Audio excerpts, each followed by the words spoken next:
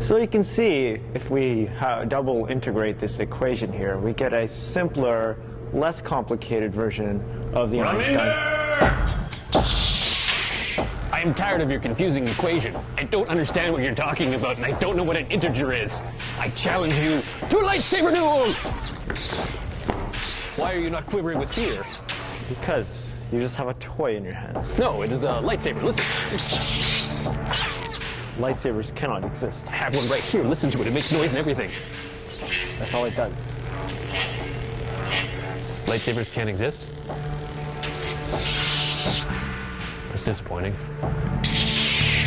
Yes, the lightsaber. What a wonderful device. Kids everywhere, and even some adults, find the idea of a lightsaber pretty interesting. Here's a small handheld device, but Reminder here at the H.R. MacMillan Space Center is going to dash all of our hopes and dreams. Because you're going to tell me that technically a lightsaber really can't exist. No, it can't. Why not?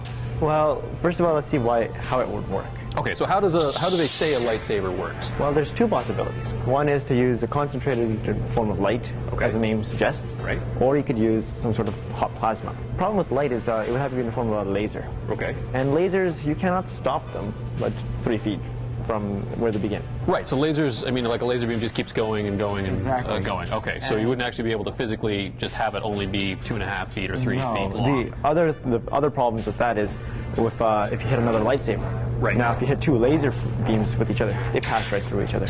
Right, so that you wouldn't actually even get the little noise that happens and no mayhem and no legs being chopped off, so which is really half the fun of having a lightsaber. Maybe the technology, maybe we just haven't got there yet. Do you think one day we'll be able to develop a lightsaber? Probably not. This is one of these laws of physics thing, right, that we can't mess with? Yeah. God, I hate that.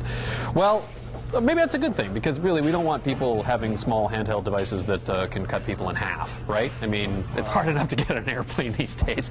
But thank you. That kind of explains how this whole thing works, and it's best, I guess, left just for playtime, yeah? Exactly. Well, for the Express, I'm Cam Cronin. I'm Reminder Sabre. And here's happy laser fighting from the H.R. MacMillan Space Center.